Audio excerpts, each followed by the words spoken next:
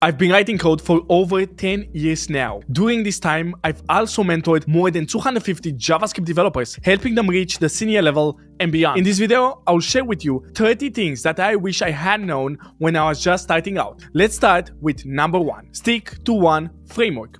For the first 3 years of writing code, stick to one tech stack and one framework. For example, if you're a JavaScript developer, that can be React, Angular, Vue, or if you're in the backend, Node.js. Once you master a technology, it is much easier to master others. Number 2, focus on the fundamentals. The frameworks and libraries you are using right now might not be around 10 years into the future, but fundamentals never change. That's why they are called the fundamentals. Number 3, believe in yourself. No matter how much you know, you'll never make it if you don't believe in yourself. Most software developers don't reach a higher level because they don't even think they are able to get there in the first place. Number 4, always negotiate your salary. Even if they've promised free beers and ping pong tables and that you will learn a lot, in reality, cash is king. And one of my biggest regrets leaving employment as a software engineer, it's being way too afraid to negotiate my salary. Due to that, I've been always underpaid. Whenever one of our mentees reaches a higher level because they negotiate, my heart fills with joy. Number 5, ignore nasty people. Interviewers that are mean to you are mean to everybody. The hardest part of being a bad person is that you have to live with yourself. Don't let other people's negativity drag you down and move on. Number 6, don't take anything personally. Don't take interview feedback personally. Don't take code reviews personally. People are just criticizing your code or your performance, not you as a developer or as a person. And if they do criticize you as a person, just ignore it. Remember what I said about nasty people? Fix what's broken and move on. Number 7, confidence comes from competence, but it also comes from clarity. Confidence comes from competence because it's easy to be confident about the things you know, even when you're competent. But when you don't have that competence, because you're still learning, like we all developers are, you can gain that confidence by having clarity. Knowing what you don't know will make you more confident, even if you don't have that competence yet. Number 8, you get motivated by getting things done, not by watching motivational videos. If you're feeling down, get busy, close tickets, get stuff done. Number 9, technical interviews are hard, but they do get a lot easier with practice. Most developers simply don't practice hard enough because they let rejection get into their heads. When you're getting rejected, ignore it, move on, do more interviews. Number 10, the best paying skill that you can learn as a software engineer is not some shiny JavaScript framework. It's passing technical interviews. Get good at them and you'll never have to worry about your future again. Number 11, be ready to fail a lot. Even at the senior level, you will still fail a lot. You will be passed over for promotions, some of your projects will get cancelled, you might get laid off, even if you did a great job. Remember, winners find a way to win, losers find a way to lose. So keep pushing forward. Number 12, you are better than console log. Learn how to properly debug your code. Trust me, it will pay off. Number 13, to be a senior, learn how to deliver. Look, every company has a different definition of senior developer, but all senior developers have one thing in common. They somehow get stuff done. If you want to get to senior, get good at shipping things to production. Delivery is the most in-demand skill, and it will always be. Number 14, AI won't replace developers, so keep on getting better. Look, AI will change software development, we all know that, but it will not replace you or me. Your job is safe, don't let the noise distract you. ChatGPT is better at tricking you into thinking that it's smart rather than writing smart code, so don't worry, keep on improving your skills. Number 15, be kind to junior developers, even if they piss you off, and trust me, they will piss you off. Most times, they just are trying to do their best, but remember, we were all stubborn junior devs at one point in our careers. It's this Dunning-Kruger effect combined with imposter syndrome that makes them behave that way. They simply don't know what they don't know. So be as kind as you can to them. Number 16, algorithms and data structures are overrated.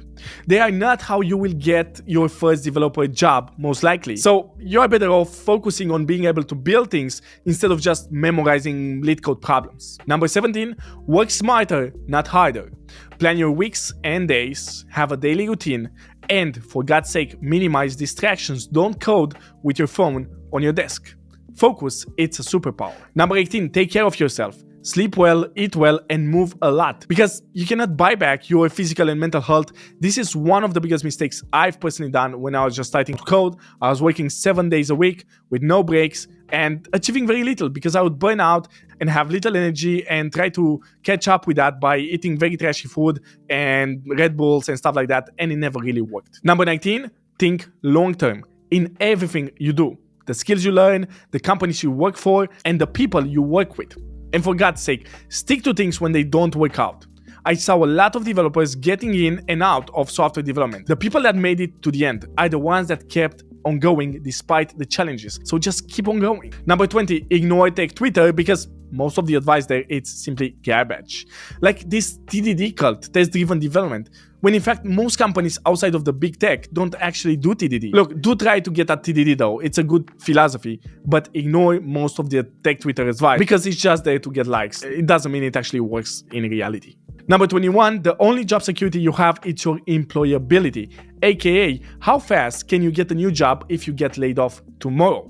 This comes down to the skills you have and the people you know. Work on those two things because that's what your employability is all about. Number 22, the fastest way to get a big pay raise, increase in salary as a software developer is by switching jobs. It is also the hardest, so get good at technical interviews. Number 23, the easiest way to earn extra money as a developer without working harder is to ask and get a raise. The best way to ensure that you actually get a raise when you ask for one is by being prepared. So make sure you prepare. And if you want me to do a video about how to prepare for a pay raise, just drop it in the comments. Number 24, don't threaten your boss when asking for more money or anything else.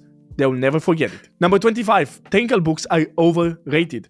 Don't feel pressured into reading a book just because everyone talks about it. Oh, and by the way, if you do want to know which are the best technical books you can read as a software engineer to accelerate your growth, check out the video at the end of this one where Bogdan and I show you our top software development books. Number 26, don't be afraid of hard work and stop looking for shortcuts. Sure, you will see some developers getting lucky, maybe some of your friends in this industry, maybe jumping levels, getting better salaries. But the truth is, most software developers you see that are ahead of you worked extremely hard to get there. There is no free lunch. Number 27, prioritize quality over quantity in everything you do. From the code you write, the projects you build, and the people you surround yourself with. Number 28, optimize for earning, not for learning. I know, counterintuitive, but don't get fooled by, we don't pay well, but you will learn a lot. Way too many developers end up underpaid because they were promised that they will learn a lot.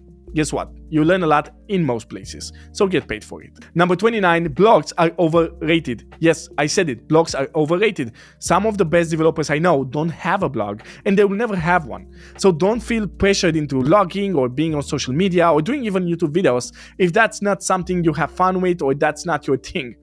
Get good at solving hard problems, not at talking about them, and you will do just fine. Finally, number 30, surround yourself by people you admire, because in the end, you will become the people you are surrounded by.